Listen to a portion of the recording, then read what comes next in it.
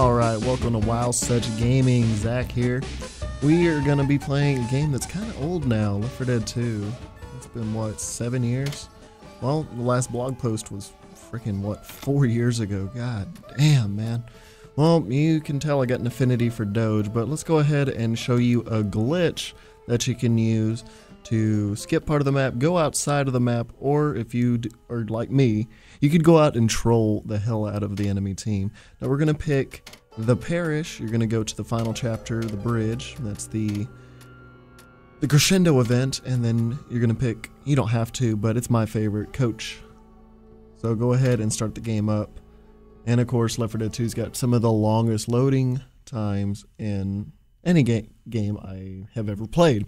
Now, I just want you to load. This is my first video, so if I'm sounding a little rough, forgive me, but Left 4 Dead 2 is one of my favorite games of all time, probably my favorite game of all time, although I do off swings with Pokemon and Call of Duty. Nope. Don't hate me for saying that, even though Infinite Warfare looks horrible.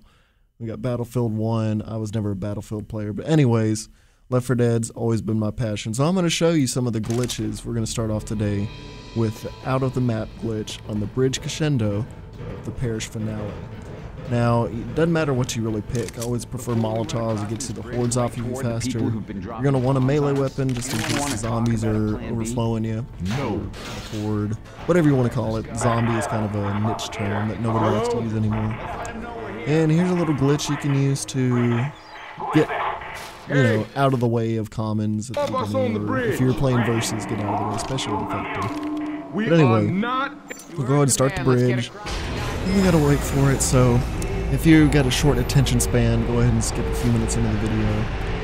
And yeah, so we're gonna be waiting. So, how do you feel about Coach? I think he's the best character. Let me know in the comments, who is your favorite character of the Left 4 Dead franchise? Rochelle, Nick, Ellis, Bill, Lewis, Francis, Zoe, or of course Coach. Now, you're just going to want to rush through, versus you're not going to want to rush because you are going to get decimated.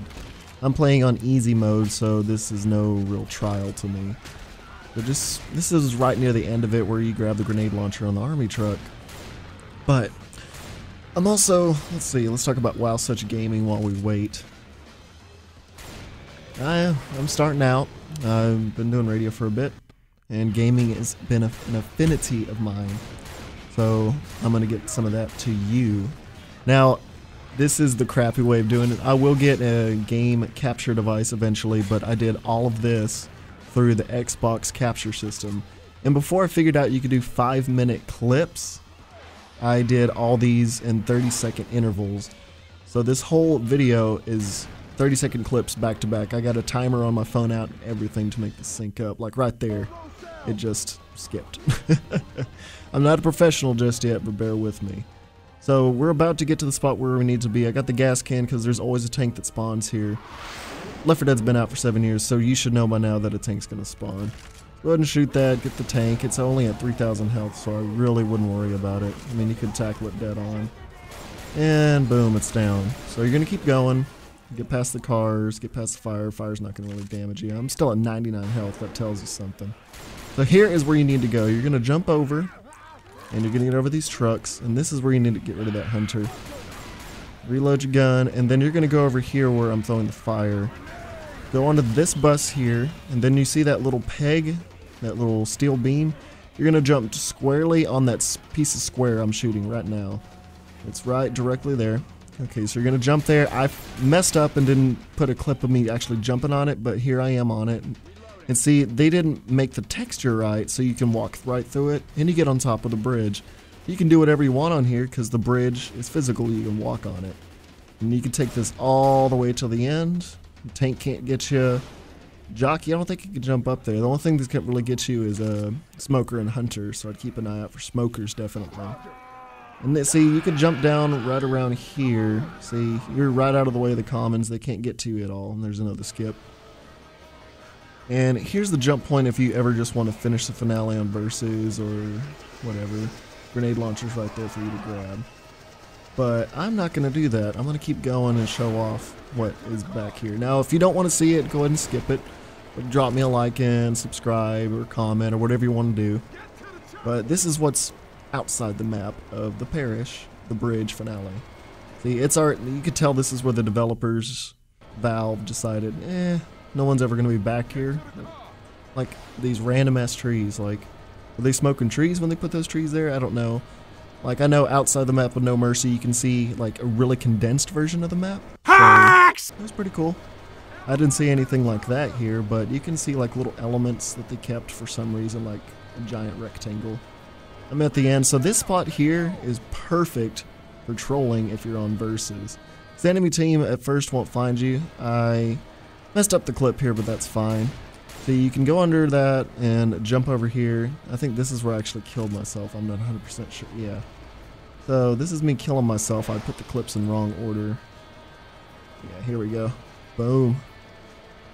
Yeah, so if you go outside the map, you're gonna die if you drop anywhere that's not physically there, because they're smart. Let's admit that, it's Valve. But hey, who's pumped for Left 4 Dead 3? Come on.